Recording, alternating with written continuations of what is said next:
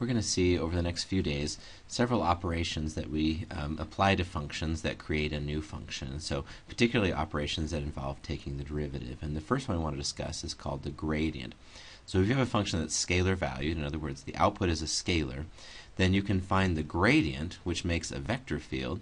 What you do is you just, for the three components of this, if there are three inputs to the function, then the three components are the derivative with respect to x, the derivative with respect to y, and the derivative with respect to z.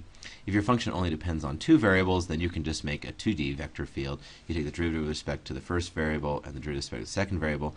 Those make this new function, which we call the gradient of f. Let's just do a quick example. So if we have this function, it depends on three variables, so the gradient is going to be a vector field, so it's going to be a function from R3 to R3, and these are the components. The gradient of f, and I use a bold letter for the name because it's a vector valued function, or sometimes you'll see people write maybe a vector this way for gradient. So the first component is going to be the partial derivative with respect to x. So we look at this function.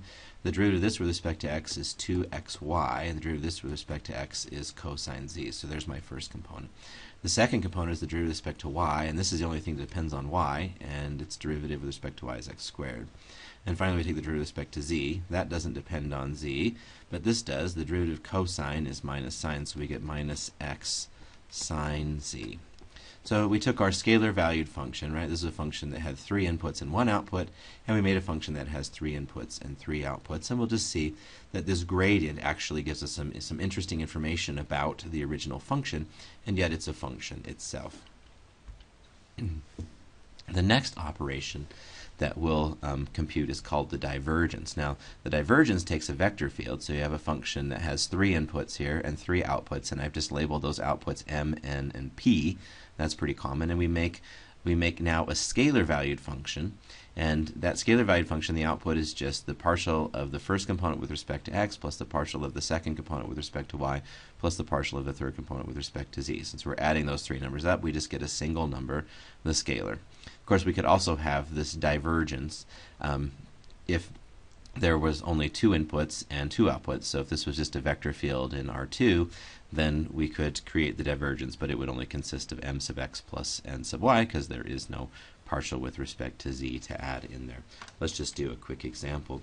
Here's a vector field, right, in from R3 to R3, so we can compute the divergence of f. This will now be a scalar valued function.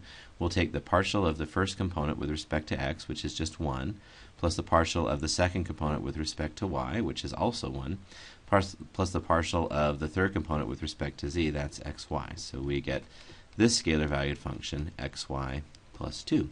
So this gives us information about our original function f.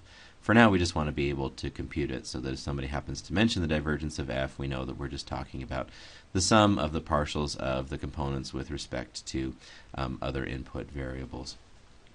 So this took a vector field and created a scalar valued function. So we could also take a vector field and create a new vector field by combining the derivatives in this particular pattern. If we use this particular pattern, this function is called the curl, and we'll find out that this particular pattern also tells us something a little bit about the vector field, so we'll use that later. For now, we just want to know what someone means when they talk about the curl of a vector field. So we know it's going to mean to create a vector field like this. Let's just work a quick example. If you look at the curl here, we're going to make a new vector field, so I'll write it in bold, or sometimes people put an arrow over the top to indicate that it's a vector field.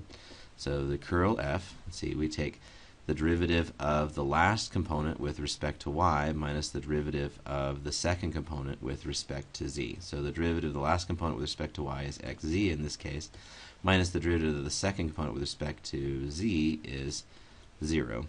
So notice that in the curl, the first component has nothing to do with the first variable or the first component. There's no m in here and there's no x, so it only has to do with the remaining two components and the last two variables. But the middle term here has nothing to do with the middle component n or with the middle variable y. So, all right, let's see. So this one says the second component should be the partial of the first component with respect to z, which in this case the partial with respect to z is 0, minus the partial of the last component with respect to x. The derivative of this with respect to x is yz.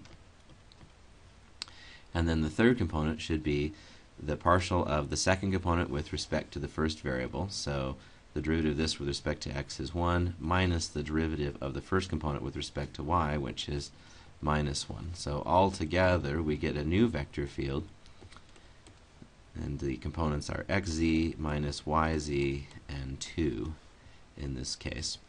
Now, this curl, if we had a vector field that was just a two-dimensional vector field, so 2 inputs and 2 outputs, then, so if it looks something like this, well, we could apply this rule if we just took our vector field and embedded it in 3 dimensions. So we'll just add a third component, but that third component really doesn't do anything. Okay, so now we could calculate the curl of that vector field. So this particular operation called the curl applied to that vector field creates this new vector field, and if we look at it, the third component is 0, right? So that's 0, and our original vector field, if it really was a vector field, it would only have 2 inputs, x and y, and so there would be no z, so we'd get 0 minus 0, which would be 0 for the first component. And let's see, m sub z, well, our original function didn't depend on z, so that's going to be 0, and p sub x, we just inserted a 0 in order to embed our two-dimensional vector field in 3 dimensions, so we're going to have 0 there.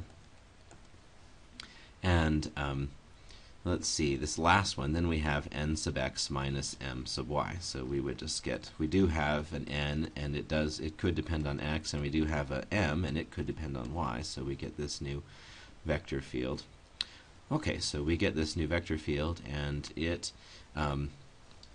only has a z component, whereas the original only had x and y components, right? So we get this new vector field like that. A lot of times we're only interested in, and the only interesting part of the curl of a two-dimensional vector field is just that last component. So we'll just take curl f and we'll dot it with the unit vector in the k direction. In other words, we're going to take our curl here and we're going to dot it with this vector that is 0, 0, 1, and that will just pick out the only non-zero part here, which is n sub x minus m sub y. So the curl really applies to 3-dimensional vector fields, but you could apply it to a 2-dimensional vector field by embedding your 2-dimensional vector field in 3-dimensional space and then taking the curl.